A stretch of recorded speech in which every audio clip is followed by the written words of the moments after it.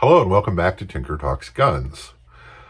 First off, I'd like to give a shout out to my Patreons who helped purchase the Lignose Einhand this month and have been invaluable. Thank you very much.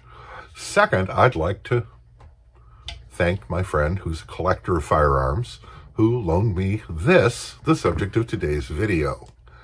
The Slocum Sleeve Chamber Revolver, model of 1863.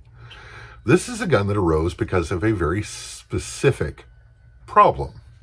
And that problem was that Smith & Wesson had exclusive rights to the Rollin White patent.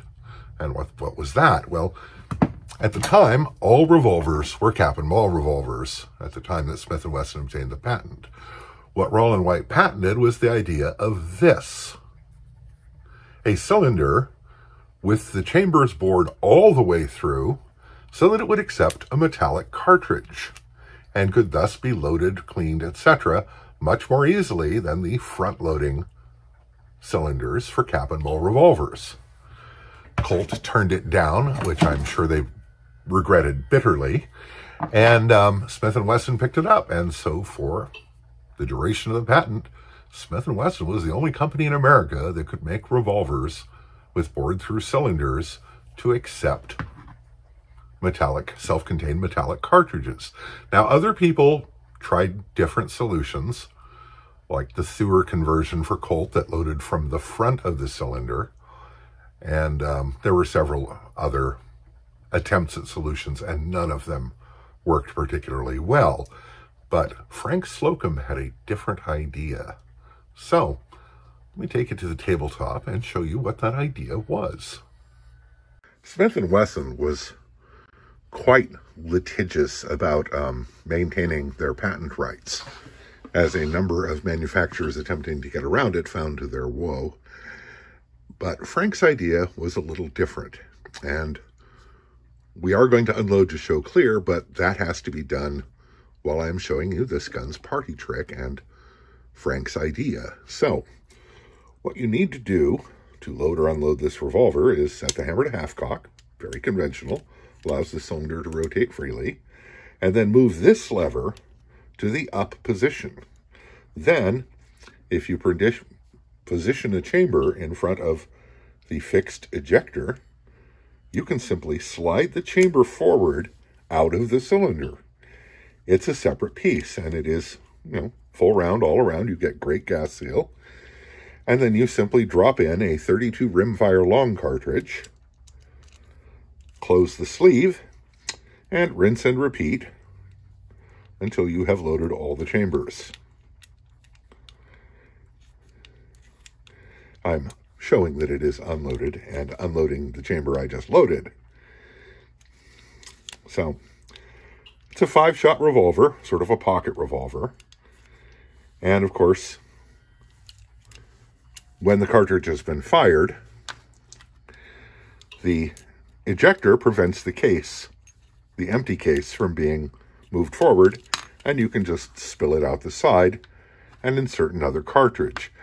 Now, while this is certainly faster than a cap and ball revolver, it is still much slower than a Smith & Wesson. But on those, the barrel hinged up, you remove the cylinder and use the cylinder arbor to poke out the empties. And that was quicker to reload. This also is mechanically more complex, and that almost certainly means more expensive to produce. So there was very little incentive to spend extra to purchase one of these when you could get a perfectly good Smith & Wesson that was actually faster to reload. This did have an advantage. There is a problem with larger bore rimfire cartridges, and that is that it's just thin copper. The case head would occasionally expand and jam against the breech of the revolver. And that would jam your gun up and would have to be cleared before you could continue firing. The Slocum, the breech face, in effect, moves with the cylinder. So, if you have a case head expansion, no big deal, the gun just keeps right on working. And while that is definitely an advantage, I'm not sure many people felt that it really offset the cost and the extra expense of producing a gun of this sort. It's a very nicely made gun. Steel barrel and cylinder and chambers, steel ejector. The frame is gunmetal, which is a bronze alloy. Nice hardwood grips. And little engraving. Kind of a somewhat deluxe revolver. The trigger pull is a spur trigger, which can be tricky.